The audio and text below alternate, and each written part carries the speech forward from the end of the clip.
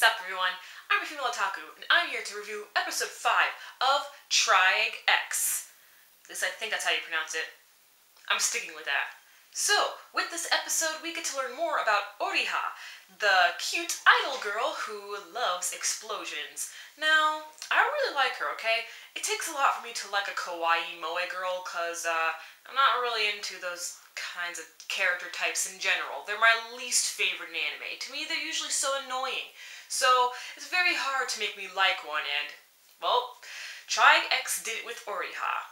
According to how the other group members felt, it seems like Oriha is the weakest one in the group. If you remember a couple episodes back, she said how, she just can't wash her hair on her own, so the other team members have to help her out and stuff like that.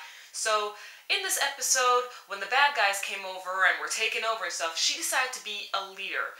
And even though one of her friends knew karate, she knew that her friend couldn't hit the guy in the bear costume, so she noticed that, and she was able to move the bad guy over so that her friend could kick him.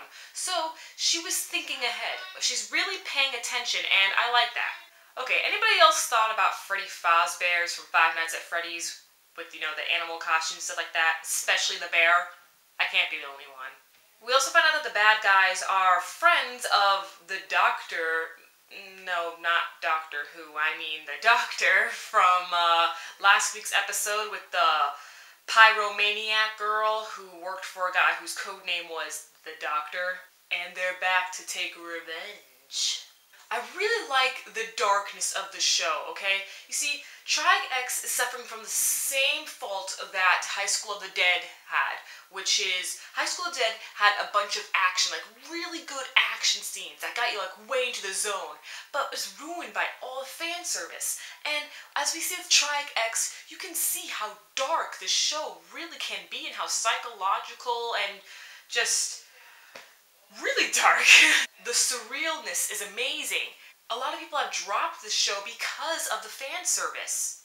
There's only two reasons why I'm sticking with this show: the surrealness and the gunfights. We see week after week how insane these villains are. You see the madness in their face and how crazy they can be, and to other extremes that they can get to get to their goal. Did that make sense? Whatever. But yes, that was episode 5. Cannot wait to see what Oriha does to defeat the bad guys. I'm Female Otaku. Sayonara.